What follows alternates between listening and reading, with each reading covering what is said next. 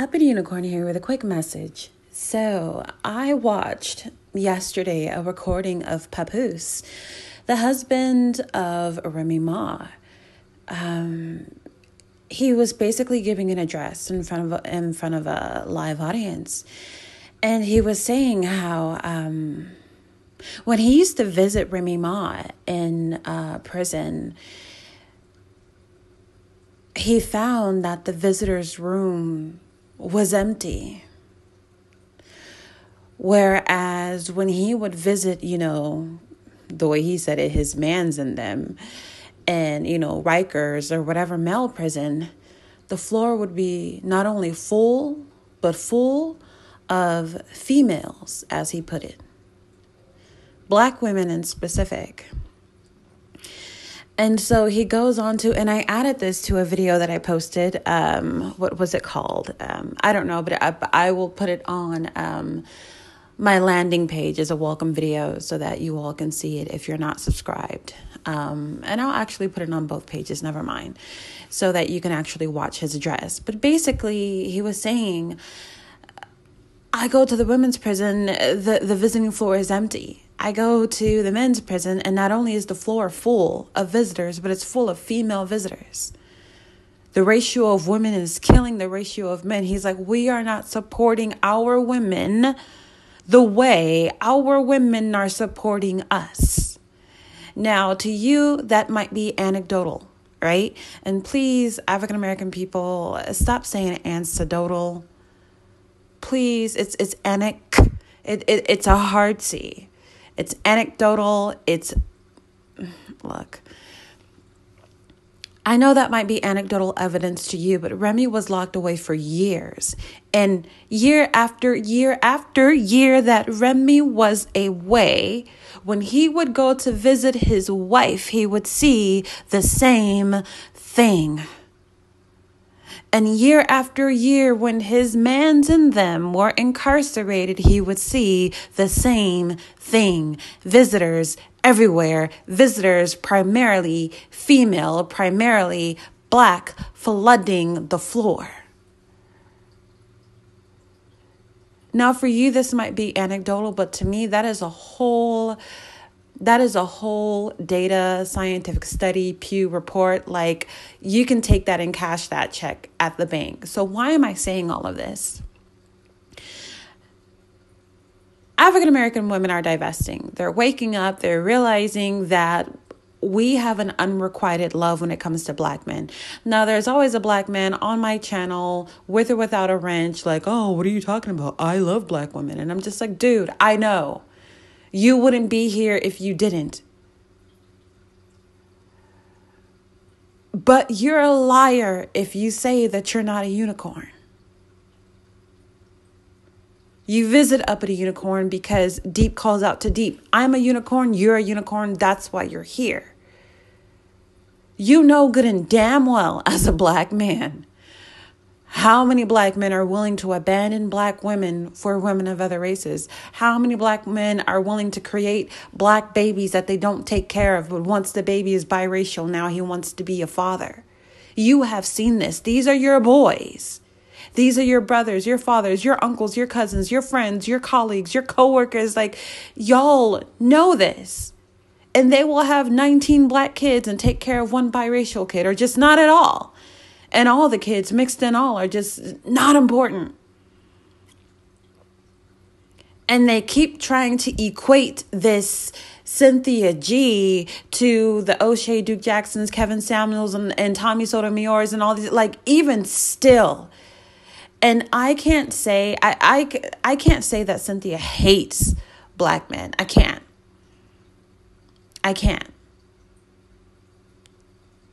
I can say she's dissatisfied. I can say she's bitter. I can say she's hypercritical. I can say. But I can't say she hates them.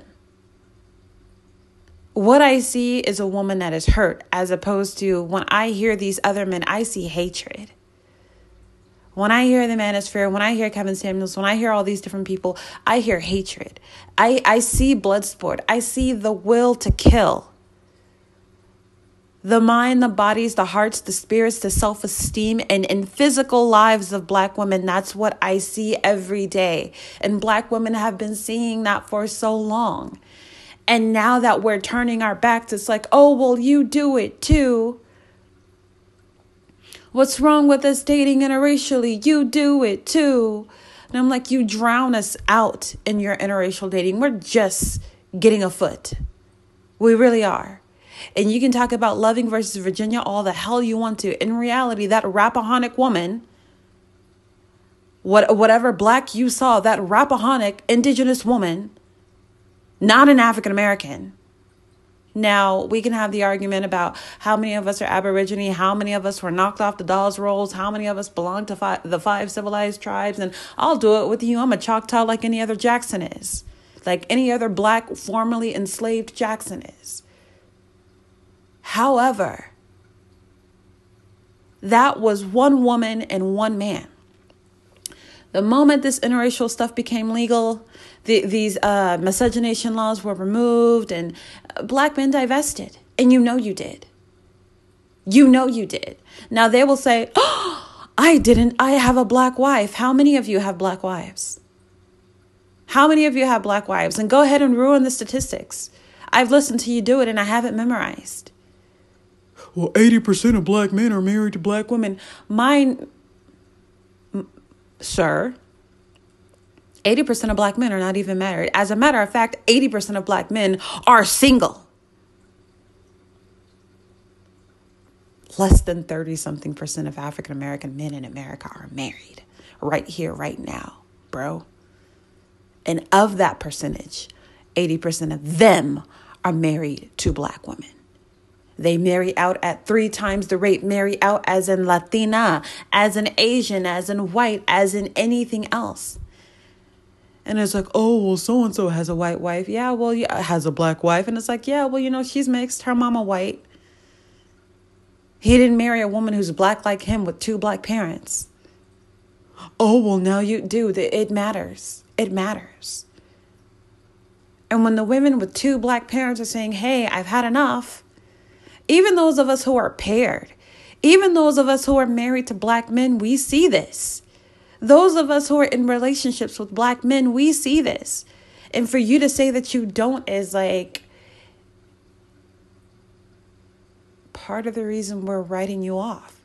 Because how do you not know what your homie is doing? You were sitting there in the locker room having these conversations. Man, Tommy Loren, man, I wouldn't pull out, man. Even though she can say whatever racist thing about Black people she wants to, but because, you know, she's a, 30-something-year-old blonde.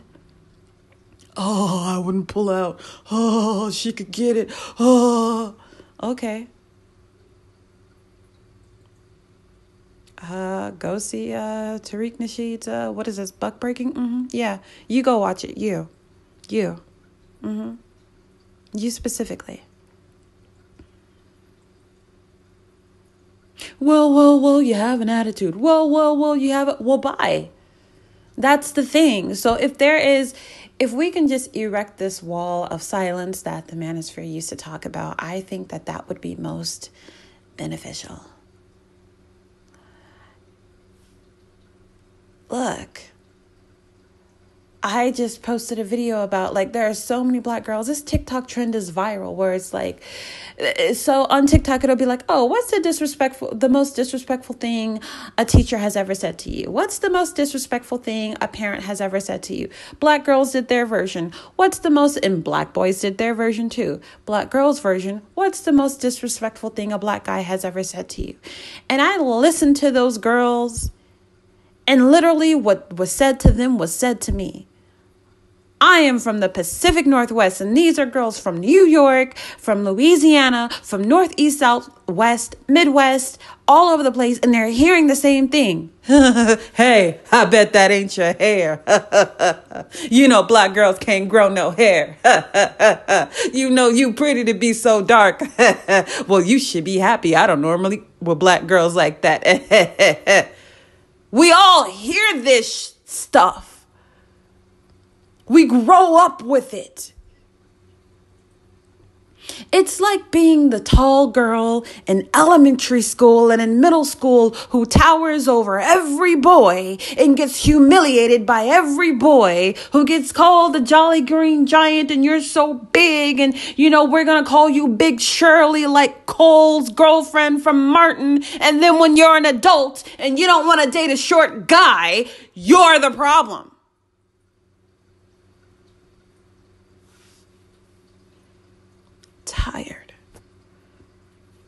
Tired. Black women don't even, in general, because I have seen individuals who do, but black women in general don't even want to hurt you. They're just done. R. Kelly, when a woman's fed up, nothing you can do about it. It's like running out of luck and it's too late to talk about it. We don't even want to talk. But they come and, well, what are you talking about? I love black. You are so in the minority. Keep it real. What about your homeboys? Do they love black women or do they love black women only if they're mixed? Do they love black women or do they only love black women if they're perfect? They can have a blimp of a whale of an Asian or a Samoan or white or any other group of people, Mexicana, and then all of a sudden, if she's black, but she better be a size 4 with a master's degree, speak 3 languages, be able to pat her head and rub her stomach at the same time with her finger on her nose. Like, damn. Unequal standards. Your black girl got to be a baddie, but your Asian girl, she could be a halfie. She could be 1/4. Beyonce is singing Resentment when she's like, I'll always remember feeling no good, like I couldn't do it for you like your mistress could. I have to look at her eyes and see that she had half of me, but she ain't even half of me, and that desperate white bee will never be. Y'all don't listen to her sing live? You know why the audience starts screaming at her when she says that? Because it's relatable. We all go through it. Kanye West emblematic, and they gonna keep calling and trying, and you stay right, girl, but when he get on, he leave you for a white girl. Like, y'all know this stuff. But when we say we're tired, what do you mean? Well, it's not me. But you know it's your dude, though. You know it's your mans in them, though. So don't act like we're crazy. Don't act like we're making this up. Don't act like we're having these narrow experience, these narrowly tailored experience that every black girl USA ain't having. This stuff happens in every black girl USA. And all we're saying is we're tired. I don't know about the hood rats who want to call you guys nakers and bullet bags and blah, blah, blah, because I don't go to their channels. I don't hang out with them. I don't go to their homes. They're not my friends. I don't know nothing about that. But you know something about these people because this is who you rock with. It ain't nary a Negro who sits in a Tariq Nasheed live stream or podcast or radio broadcasting who can come to my channel and say, well, what are you talking about? I love black women.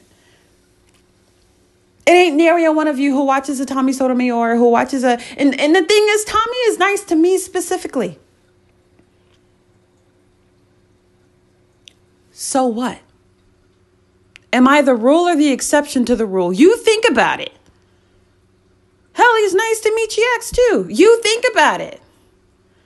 Are we the rule? Are we how he treats all black women? Or are we the freaking exception to the rule? Are we unicorning out here?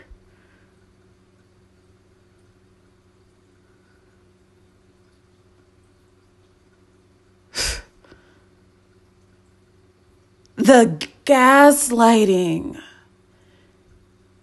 is so pervasive.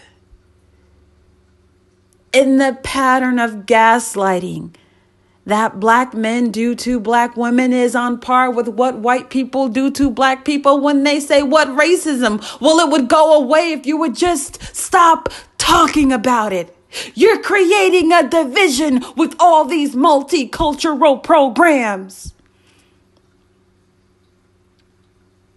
Well, sis, the problem will go away if y'all would just shut the fuck up. I mean, man, y'all are creating a division by holding the honest truth, Jonathan. Y'all are creating a division. Do multicultural programs create a division or expose a division that is already there? Does affirmative action cause a division or expose a division that is already there? We wouldn't have needed it if the division wasn't already there. We wouldn't have needed it if the oppression wasn't already there, if the disenfranchisement wasn't already there.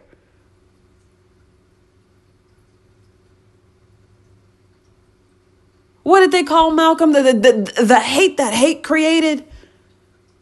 And people wanted to pin certain things on him that he was saying. And he was like, bro, I'm a product of my environment. Y'all made me.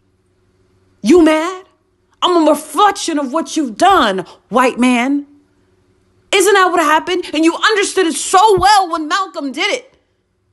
But for some reason, when black women display the same resistance against black men, you're like, what are you doing? You're as blind as these liberal white people. I don't know. You're as blind as these conservative white people. You're as blind as people outside of your group who are just like, what racism? Negro. I listen to Tupac. What racism? I like sports. I donated to Colin Powell. What racism? I voted for Barack Obama. What racism? I voted for Kamala. What do you mean we don't like black women? My wife is black. What do you mean we don't like black women? I love Jill Scott. What do you mean? Janae Aiko is my everything. What do you mean we don't like black women?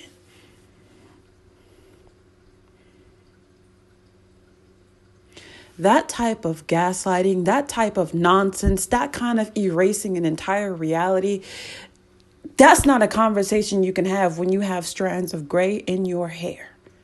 Like I am getting strands of gray in my hair. It is very apparent to me why y'all need these young girls.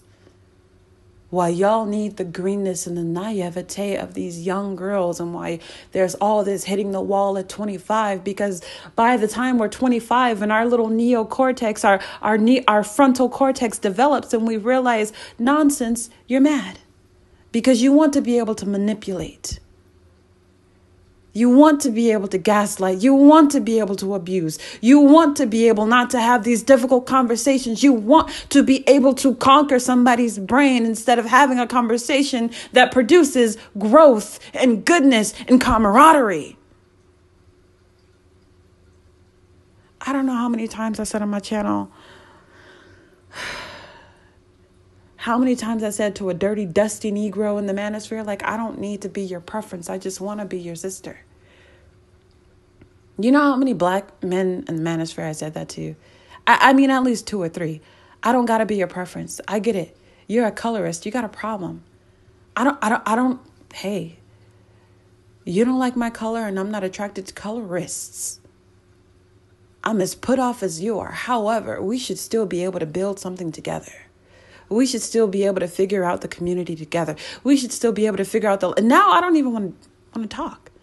All that, I don't have to be your preference. I just want to be your sister. I don't even want to be your sister anymore. I don't even want to be your sister anymore. Y'all love hurting black women and then get upset with how we react to the hurt. Y'all love talking to us like we're grown men and then expecting femininity.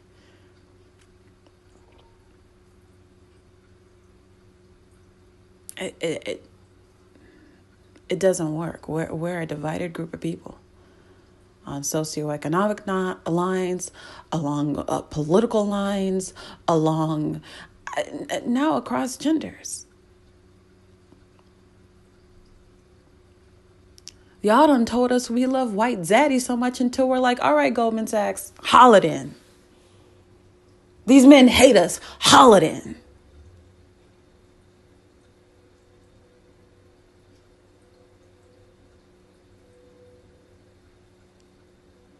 I was watching a girl live last night with her real hair. Long, beautiful, silky, real hair. Black girl. This dude in the comment section said, well, that ain't her real texture. It's her real hair, but, well, that ain't her. Yeah, she got it pressed. Hey, dummy. White girls get perms too. They get straighteners too. They get relaxers too. And you know what Asian girls do too. And you know what Samoan girls do too. They bleach, they change the texture. But for some reason, when it's a black woman, it's like, I have to fix her. I have to break her. I have to tear her down. I have to strip away from her all of her currency. And then hate Goldman Sachs for giving us currency back. For watching us, for looking like the world is watching now. I saw the most racist Confederate flag waving white man in his 30s on Facebook make a post. If you're a black woman, come holler at me. Because you deserve better. I just think black women deserve better than what black men are willing to give them. He didn't say what you were capable of giving. He said what you're willing to give.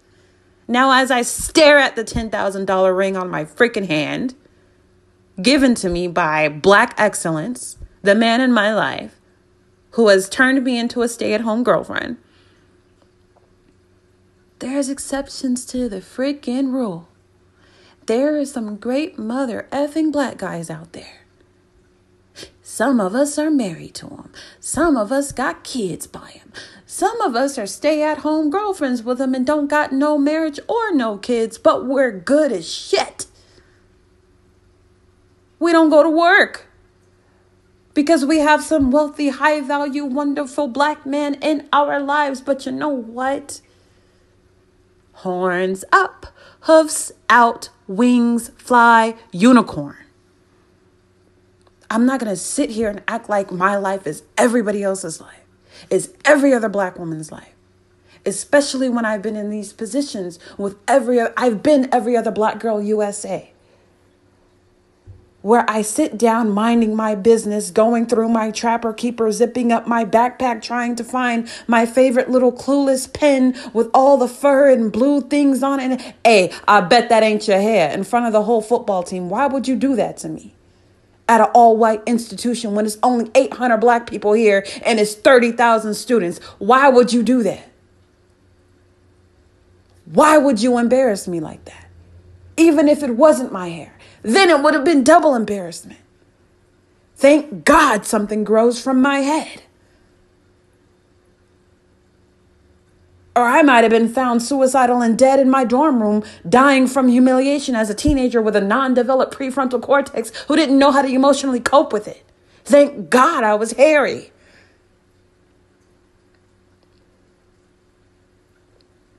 For no reason. I said this to Mr. Uppity. He was like, man, that's odd. And I was like, it's odd to you. It's odd to you, unicorn. It's odd to you, demigod. He can't convince me he's not half God. He can't convince me he's not half divine. He can't. I mean, if God, if Allah approved of another religion, I would prostrate myself to the man that I'm with.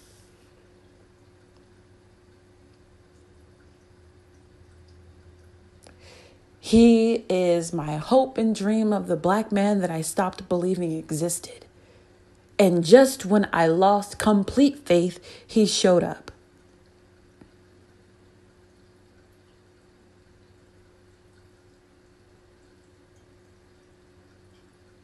But it doesn't mean all those other years of what I experienced with the black men in my family, the black men who were brought near to my family, the black men that I went to school with, that I went to work with. It doesn't mean that they don't exist.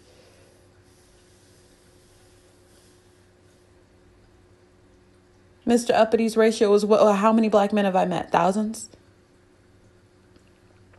He's one up against, 3, 4, 5,000. One.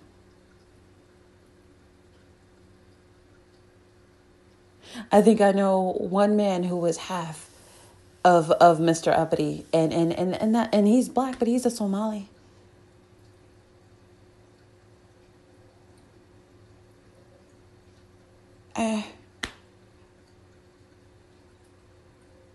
What do you want me to do? Yeah, you tired of Keisha's? Okay, divest.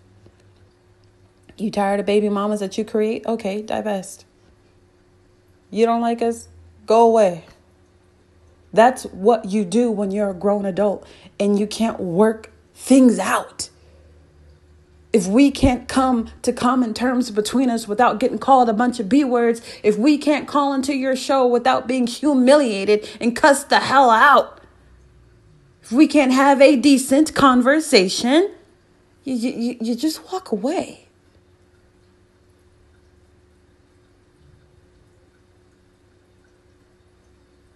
Black men have been divested since the 1960s. And here black women come along doing the same, and it's a crime. It's like, why even have the conversation with them when they know what they've done? They know what they've done. And you can talk Jenny Jones all day. You can talk Ricky Lake all day.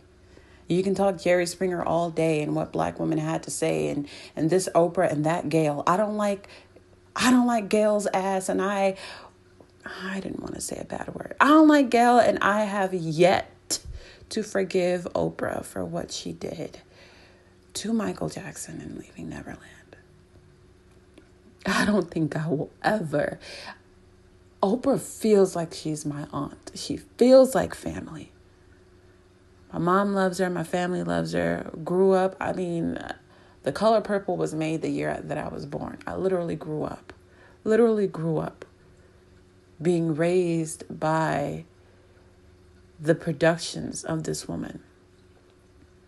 The Color Purple, Beloved, her show, her masterclass, just everything. But even as a relative, if I saw her in the house, Thanksgiving, Christmas, I couldn't look at her for what she did to Michael.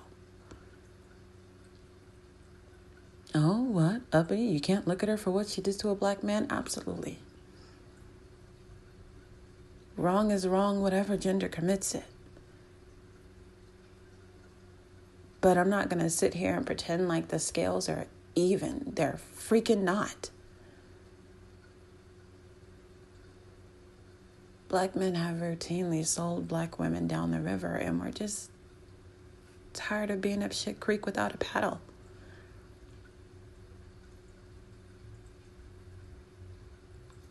And to gaslight us about this, to say that this is not happening, it's not even worth having the conversation after that. If you can't admit this, if you can't admit to colorism, if you can't admit to X, Y, and Z, then it's not worth talking to you.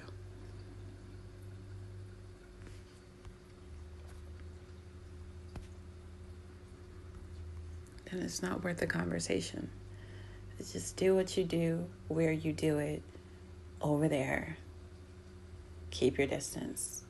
Don't come over here gaslighting. Don't come over here lying. Don't come over here denying us our experiences.